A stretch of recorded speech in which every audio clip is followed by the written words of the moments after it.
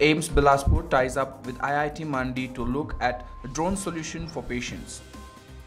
Good afternoon and a warm welcome. You're watching Education News Network, where you get to watch the latest developments in education at the top of this hour. This is Balaji reporting from ENN, and the daily stories are. The first All India Institute of Medical Science of Himachal Pradesh stands doubtingly tall amongst the folding mountains of Himalayas in a sleeping town, Bilaspur. The buzz around the hospital has woken up the town with its formal inauguration just next month. The AIIMS, which was drawn the inspiration from AIIMS Delhi and PGI Chandigarh, aims to reach a new heights when it comes to use of the state-of-the-art of technology. Director AIIMS Bilaspur, Dr. Singh Negi, tells that AIIMS Bilaspur is in a remote location, so technology will play a big role. We are doing tele-consultation, we have a helipad, so we will be operating heli-ambulances, especially in the accident and trauma center. I have tied up with IIT Mandi for the use of drones for medicines and collection of samples, and we will see how they expand on the future.